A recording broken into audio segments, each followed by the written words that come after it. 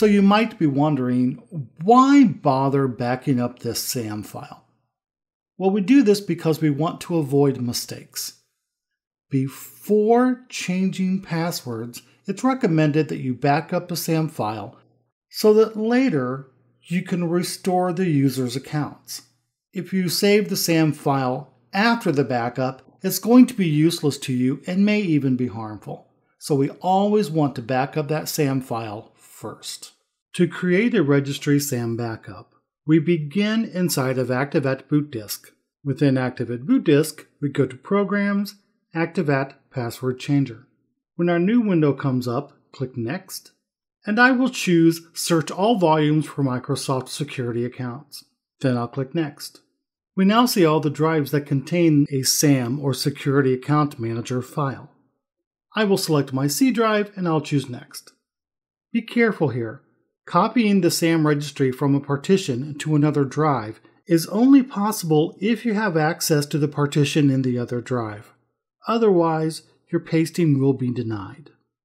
Now, let's choose where we're going to save the file. So let's click Save Folder to Backup Registry.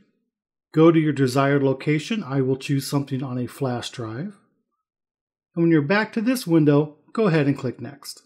And finally, in this last window, I will leave it as is, and I will click Apply.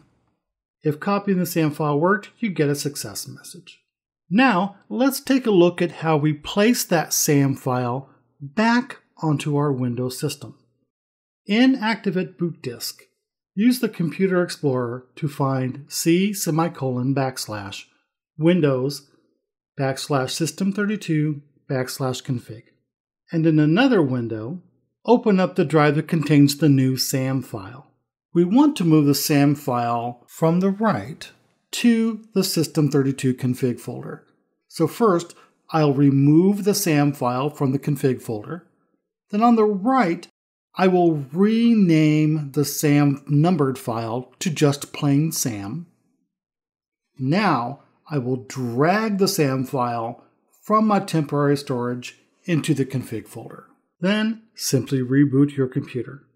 For more information about Active@ Password Changer, please go to www.password-changer.com.